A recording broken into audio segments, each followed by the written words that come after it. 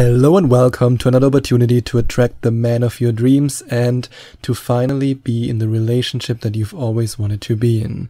Today I want to show you how to make a man beg for a second date. Yes, today I want to share very specific techniques with you and also some tips that, oh, shock horror, in the first moment might sound a little bit offensive, but hey, if you listen to more than one of my episodes until now, then you know that I'm not very politically correct and that I really take this one sentence very seriously.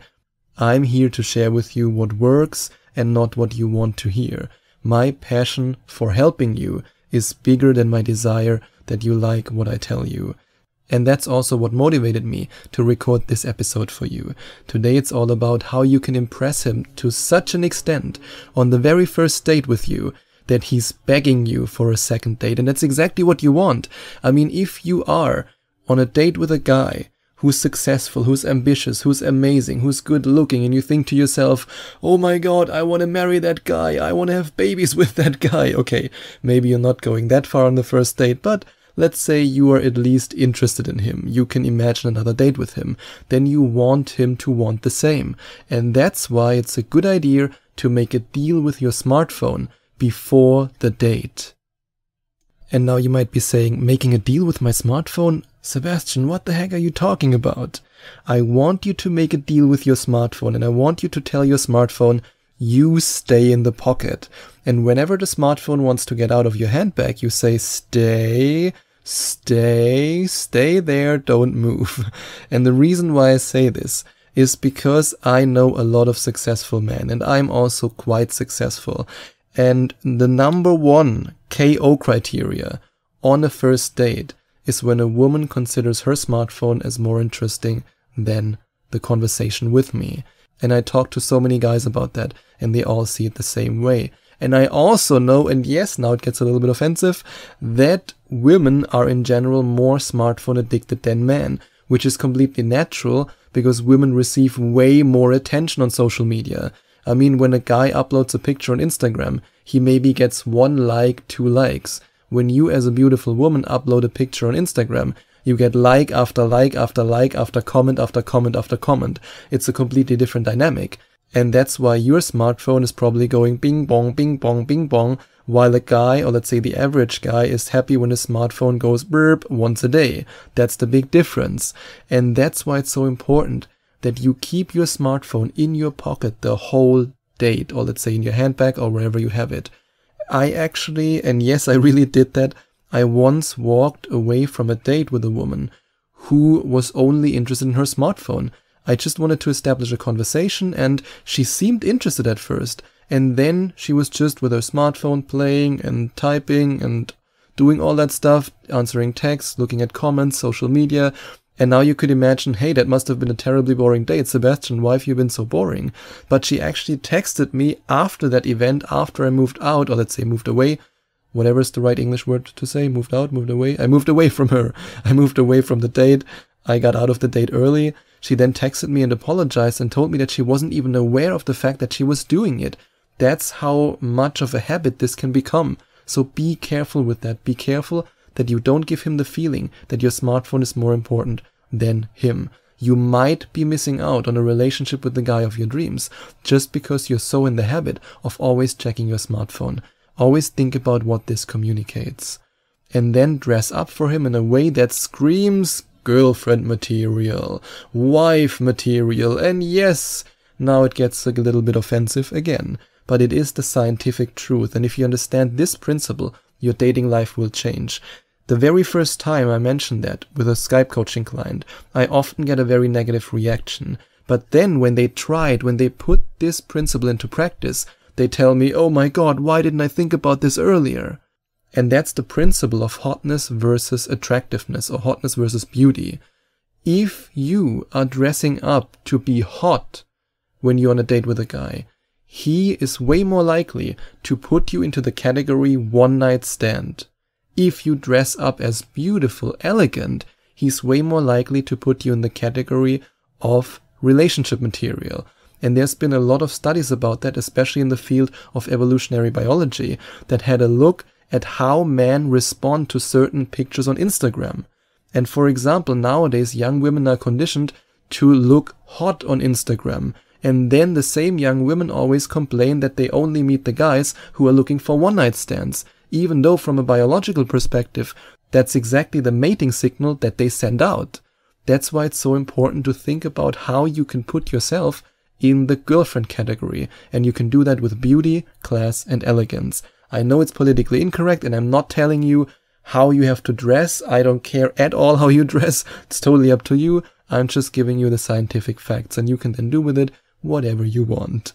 And then do some research if you already know what his profession is. That's a great way to impress him. If you, for example, do your research about his profession, about what he works in, and you simply communicate by doing that research and by knowing what his business is all about or his career is all about, you communicate, yes, this woman gets me, this woman understands me, and this is incredibly important. And of course, when you then communicate that, you also want him to be so obsessed with you that he doesn't look at other women, he doesn't even think about other women, and he only thinks about you.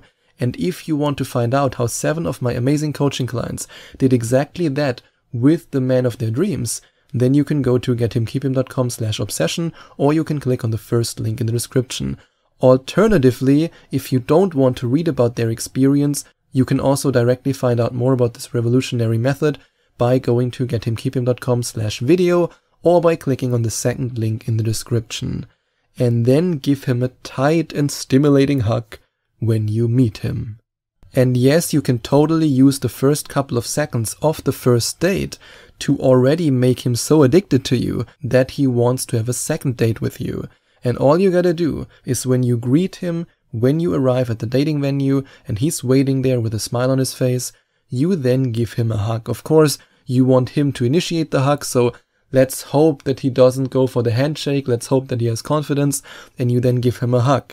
And while you're giving him a hug, you can simply push your body against his a little bit, just very subtly, and if you want, if you're a little bit of a risk taker, an adventurer, you can also move your cheeks, you move your head basically, not your cheeks, you move your head a little bit to the side so that his cheeks are touching your cheeks. And don't worry, I'm talking about the cheeks in your face, nothing naughty. So yes, that's something you can do to communicate from the get-go. Yes, I'm okay with body contact. Yes, I want to meet you. I want to be close to you. And this, of course, sends all kinds of amazing tingling sensation in his body and maybe also into your body. And what you can do then, when you are in the dating venue, is to always sit next to him, never opposite. And I know in every romantic comedy movie in the world, you see a guy sitting opposite of a woman, and then they're having dinner. But have you ever seen in any of these movies, when the guy sits opposite to her at the dinner table, that the guy was touching her, that she was touching him, that they had an intimate moment of body contact? Of course not, because it's impossible. Unless you reach awkwardly over the table and grab his hand, there's no possibility whatsoever that he will initiate the touch, and you also can't initiate the touch. That's why people in the purchasing department always sit opposite, because they want to pressure the other person. Sitting opposite always creates this confrontational energy. And that's also why salespeople always sit next to the subject, because they want to create an intimate atmosphere. They want to, they want the other person to feel good, to feel comfortable. And that's exactly what you want on the first date, so that he will beg you for a second date. And of course, during that process, when you're then sitting next to him, and you're getting closer and closer and closer and closer and closer, then eye contact and a genuine smile can be so effective. I know it's a very basic tip, but it works. So always remember to every now and then hold eye contact, look into his eyes, and communicate your interest with your eyes. And then what you can also do is to guide him to an emotional state where he feels so connected with you and so at peace in this situation that he'll want to see you again. And the best way to do that is usually, and I say usually for a reason that I will go into in just a moment, but usually when you talk about friendship and family. Because when you talk about these topics, you not only create positive emotions in him, but you also qualify him in a sense to find out, does he actually want to have a family? Or does he value his family? Does he value friendship? Is he the kind of guy that I want to date? And I said usually because sometimes you have to be careful in case there's some unresolved trauma, then it might not be a good idea, but you will easily find that out by observing how he reacts to when you start to talk about family and friendship. And what you can then also do is to compliment some qualities that you truly admire about him. And these qualities should preferably be qualities that you're also looking for in a boyfriend. I mean, if you're on a date with a guy and you say he doesn't have any of the qualities that I'm looking for in a guy, then you also don't want him to beg for a second date. You only want the guy who you really want to beg for a second date, obviously. So if he's the ambitious guy that you want, then compliment this quality in him, especially if you get the feeling that he values this quality about himself. Or maybe he does something altruistic, maybe he's helping people. Then compliment this fact and let him know that you admire this about him. The more you give him the feeling that he has qualities that you are looking for, the more he will get the feeling that you're compatible with each other, and the more he gets the feeling that, yes, this woman gets me. And then do something at the end of the first date that almost none of my coaching clients did before they started working with me. And it's so simple and yet so powerful. Let him know at the end of the date that you want to see him again. I know, shocking, right? But so many, or almost all, I can't think of anyone who did it, almost all of my coaching clients who I told that in a Skype coaching session said to me that they never did that. And the reason why they don't do it is because they're afraid to get rejected. And of course, you might also be afraid to get rejected, but at some point in life you have to take a risk, and now is the perfect moment.